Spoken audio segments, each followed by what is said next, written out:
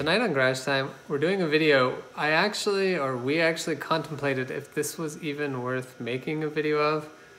However, we're always surprised. Videos we think are going to be like a big blow up video and break the internet get like 2 views. And then videos we think that aren't going to be anything, people get all excited about. So I guess you'll be the judge and let us know. But tonight what we're doing is, we're almost done, but we're bringing you in at the end here. So the internet spoke, decided stock wheels is the way to go for our 64 Deluxe. So, like most stock wheels, the tabs for the hubcaps are broken, damaged, missing altogether. So it's a very tedious process. Hence, we brought you in at the last rim. These ones you can see have all been replaced. We've put new tabs on. So what we have to do is, in a case like this, drill it out, put in the new one, which we have a bunch of right here, put in the new one, and then rivet it in place. Now, some people might not like our technique.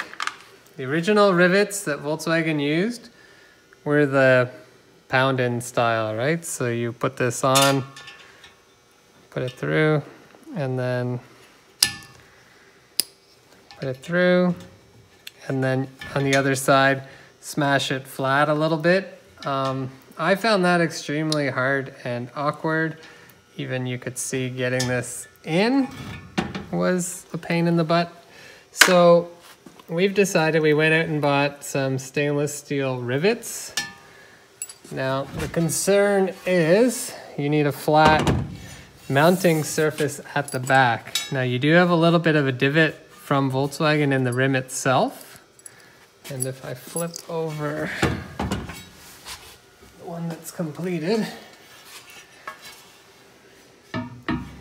you can see that these are pretty flush. But second to that,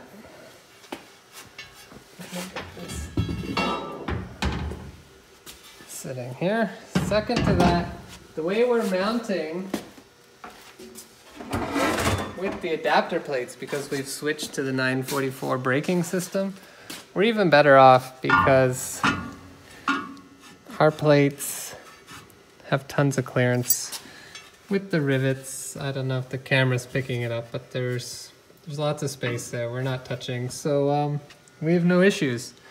Obviously, if you're mounting on a stock rim, check to make sure that's flat.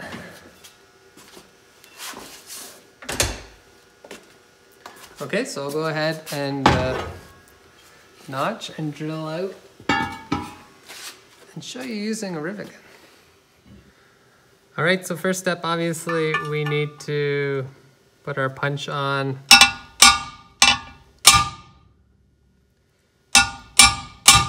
Make a bit of a divot. Now, all I'm trying to do there is give my drill a spot so it doesn't slip and slide all over the place.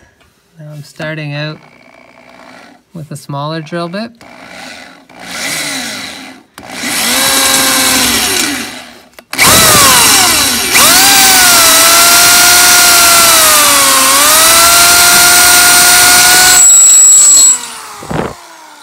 Now that I've got that, I'm gonna get a bigger drill bit, drill and punch that out.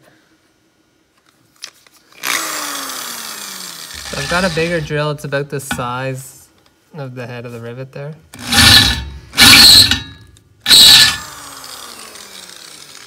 Okay, that should be enough. And with my punch, with my punch we've removed the old rivet. Okay? So, next step.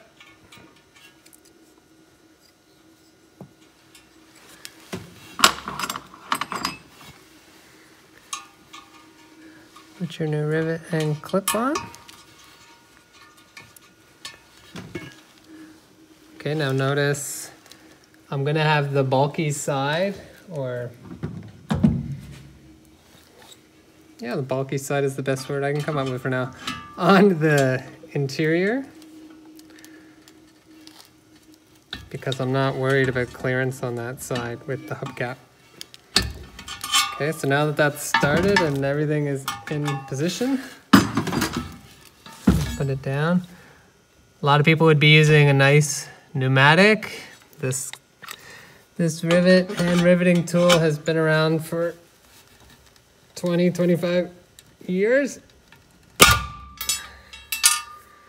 And does the trick. Now these being stainless steel, you could see the tension I was putting on it. I'm actually surprised I haven't broke my old riveting tool, but yeah, it's working. So one more to go and another task is complete. These have been painted white, but they are going to be sandblasted and painted the same white as the top of the vehicle when it goes in for paint. So that's why we are working and finishing off this job now as well. It's one of the last things we're doing and prep for paint. So you saw how that flew. I'm trying to do it away from my face.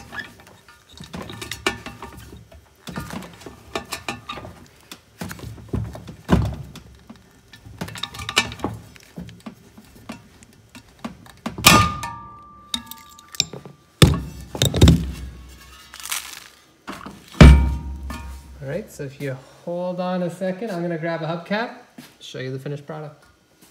So here we go, brand new shiny hubcap.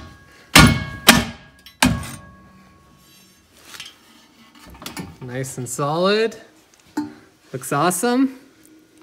Thanks for watching. Don't forget to subscribe, and we'll see you out there.